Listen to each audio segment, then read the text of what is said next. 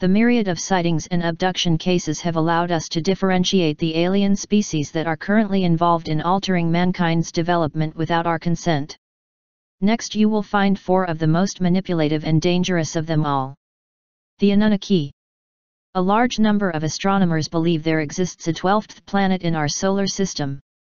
The aptly called Planet X is identified with Nibiru, the homeworld of the Anunnaki.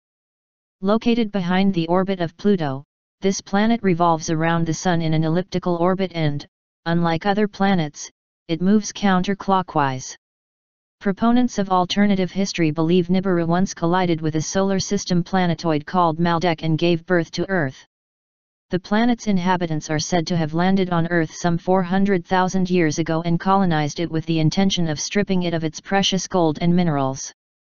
For a while, the Anunnaki lived in an idealistic society and acted as mankind's creators, or genetic engineers, and mentors. They needed an able workforce to do the heavy lifting, so they employed in vitro fertilization and genetic engineering to create a new species, Homo sapiens.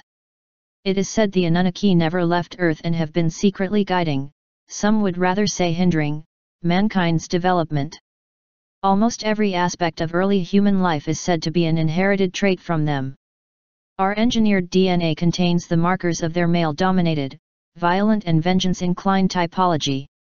The Anunnaki are believed to be involved in a conflict with the other contender for Earth domination, the Draconians. The Draconians.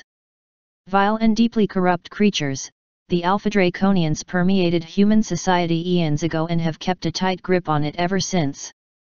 The oldest reptilian race in the Milky Way galaxy, the Draconians came to Earth from Alpha Draconis, but their original home world is believed to be in another universe altogether. Like other reptilians, the Draconians multiply by laying eggs. Unlike other reptilians, they employ the use of a battle hormone to speed up the birthing process and ensure that their spawn exhibits warlike characteristics.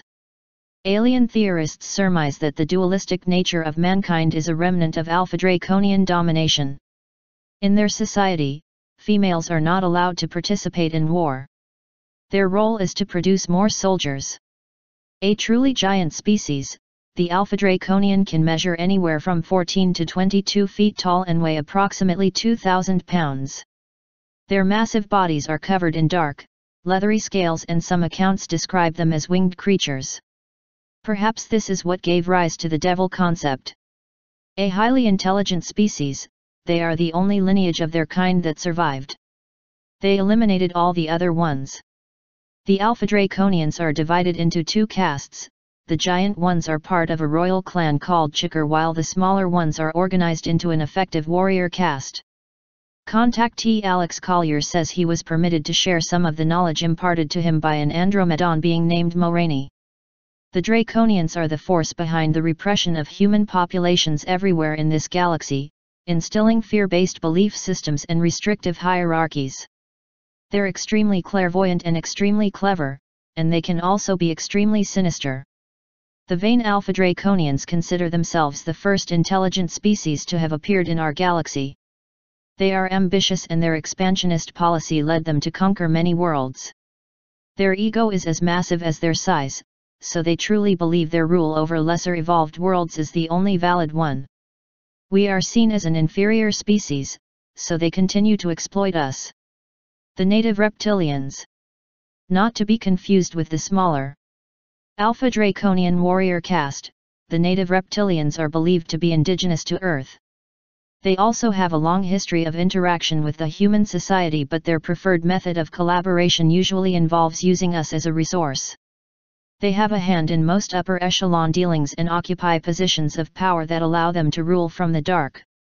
Described as 8-foot-tall bipedal lizards with humanoid traits, the native reptilians are covered in green scales and emit a foul body odor. They see the world through large eyes with vertical pupils, a trait that is shared by other reptilian species. Very few information about their kind is known, but most accounts identify them as a pioneering race employed by the Alpha Draconians in their earliest attempts to dominate Earth. They are present in the mythologies of ancient cultures from all over the world, and the descriptions match regardless of age or continent: malevolent beings with an increased hostility towards man and his kin. Hardcore conspiracy theorists will tell you they infiltrated human society to its bone, manipulating the elite into doing their bidding. Our institutions, organizations, and financial system were created and are continuously influenced by these reptilians that call Earth home. The tall greys. Bold, bald, and pale, the tall greys proudly stand 8 feet tall. Considered masters of technology, they act as emissaries in most meetings between man and alien. Their lead position allows them to.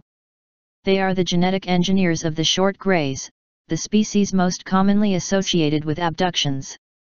Involved in various experiments, they are rumored to have designed human grey hybrids that walk freely among us. Their preferred MO includes mind control techniques and striking lucrative diplomatic agreements with the global shadow government.